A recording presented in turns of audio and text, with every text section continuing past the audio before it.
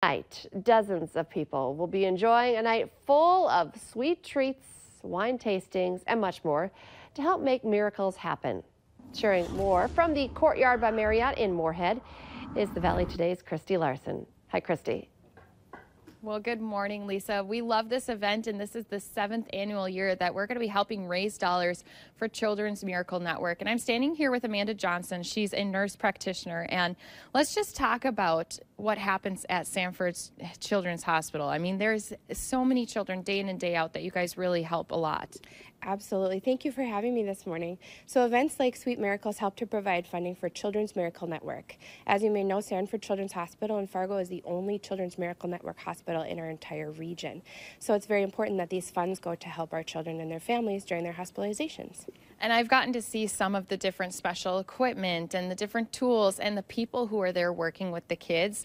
And it's all about making their stay the most comfortable as possible. Absolutely. So funding from Children's Miracle Network completely supports our Child Life Specialist program, which is so important to children and their families. You could see them in the hospital if your child is having surgery, in the emergency department, or even the clinic.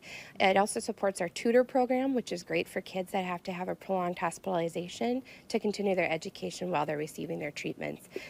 And tonight's dollars, let's talk about what that's going to go towards. Absolutely. We are very excited to say that tonight's dollars are going to support the purchase of MRI goggles.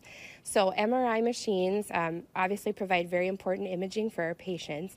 They can take quite a while. The process of receiving that imaging can take a while. It can be very loud. It's in an enclosed space, which can be difficult for some children to tolerate.